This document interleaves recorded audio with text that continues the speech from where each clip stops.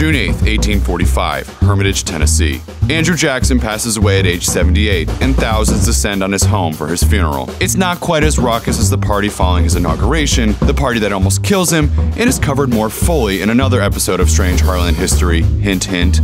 But Jackson's funeral was still a pretty massive affair, and an indication of just how popular he was, even though he was controversial then and today. But controversy takes on a different meaning at the funeral, thanks in large part to Jackson's pet African gray parrot, Paul.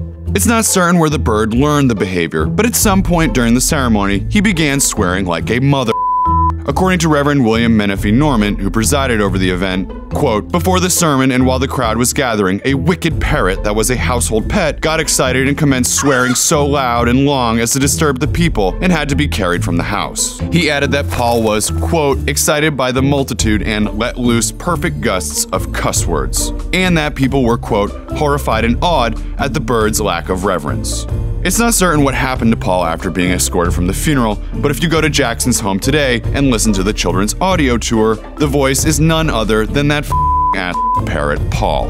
What crazy things do you want to happen at your funeral? Let us know in the comments, and be sure to check out Rated Red's Snapchat Discover channel for more Strange Heartland history. I'm Christopher Pilney.